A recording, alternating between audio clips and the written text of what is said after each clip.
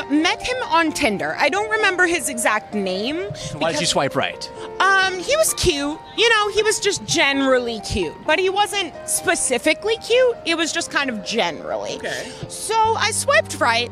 And the first thing he said when he kind of like introduced himself was, I want to have sex with you, but I want to slice you open and have sex with the corpse. And I said, that's very strange. I'm going to call the cops. But like, you know, all cops are bastards.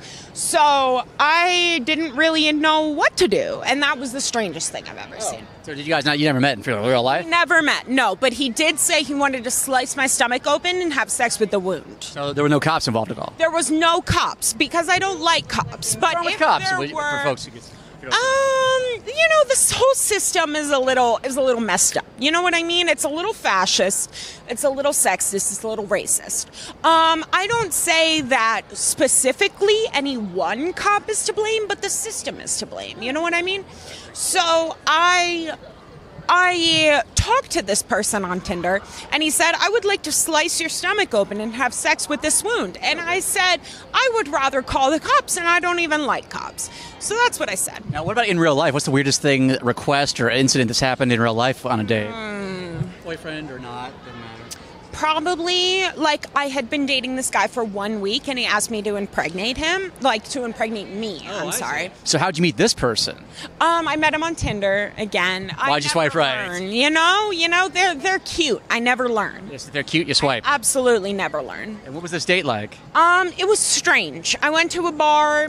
I was sober. He was sober. So we started to, you know, like, I have a drink, you take a drink, you know what I mean? And then he started saying some very strange things. So like what? So he said things like, I would love for you to be the mother of my children. And I said, you know what? I've never met you. This is someone that I've met probably about 5 minutes. And then he already said, I would like to have children with you. And I said, that's a little weird. How do you respond to that? He said that we should go on more dates and maybe I'll come around. And did you do that? I absolutely did not, no. Did you go home with him that night? I absolutely did not, no. Was he cute, though? He was cute, but he wasn't worth it. He wasn't worth children. You know what I mean? How many kids do you have? I have 0 children. I've never had children before. Until maybe today. Would you like to have children with me? Absolutely not. You are a cutie pie, but I'm gay, so... Well, you can still have kids.